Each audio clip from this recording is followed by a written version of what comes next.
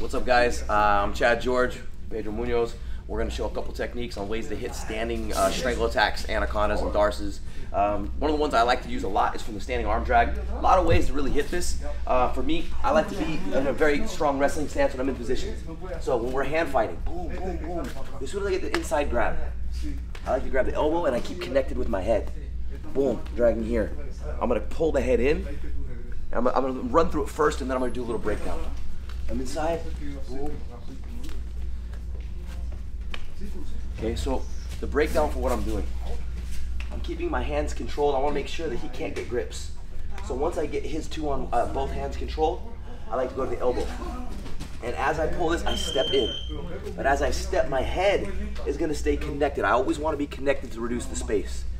As I drag, I'm going to pull the head into his shoulder, bringing my head above, shooting my arm underneath. Now, stay up for me. A lot of times I see guys where they elevate it this way. Well, what that's doing is it's going to separate the space between his head and my strangle. I'm actually going to sit into it. I want to bring the choke to the floor, so that way I'm condensing the space between his neck and his chin and his chest. A lot of my strangles, I like to have the chin roll underneath. That way, so it's just the same with any strangle, we need a rotation in the neck. Okay? So I'm here, boom. Instead of me elevating it, I need to rotate the neck. So by keeping this tight, I rotate the neck underneath. So it's a very simple adjustment for that. Now, let's say number two, I come in here, but then he counters the space, and he changes and he shoots in on me. Boom, I'm gonna sprawl, but the arm's still gonna be here. So now I'm gonna come underneath, keeping this lat with this side. I'm gonna pull through right here. This is gonna allow me to keep that neck here, bite the neck. Now, again, I can walk in this way, but I still wanna make sure I maintain that rotation in the neck. So the way I'm gonna do that is make sure that there's no space between me and him. Where this gap is here, I'm gonna put my head in. That's gonna allow me to start rotating as my hips come in. You can see the rotation in the neck. Boom, boom. So I'm here, locking this, and now when my hips rotate, boom, okay?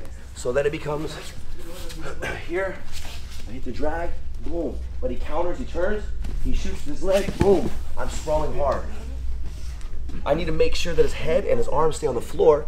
That way, so this hand, as I back step through, I'm pulling him to me. I don't want to go to my back. If I go to my back, he's gonna spin around.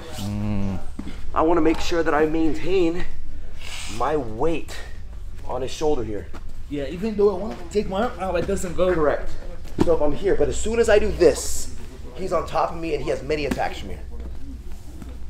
So when I hit the spin, I pull it, but I'm here, making sure that can't get out. This locks, my head is gonna reduce the space here, and I can rotate those hips in as I apply the strangle. So going back to the first one, I'm here, hand fighting controls, I'm staying tight here, boom, punching, pulling this in. I want this blade coming right across the carotid part of the neck. Shooting, sitting in, okay? Now to make this a chaining drill, he starts bridging his head up, and he loses this, he shoots into his leg, shot, boom, I can sprawl. I'm gonna turn, boom, lock this, and coming back up. So it's just a really connective way to really chain standing attacks to when they counter, to always applying the strangle anytime you get the grips. Beautiful. And make sure you subscribe to Cobrinha BJJ online YouTube channel. Make sure to go check out more videos on Cobrinha online and on the YouTube channel. Amazing stuff.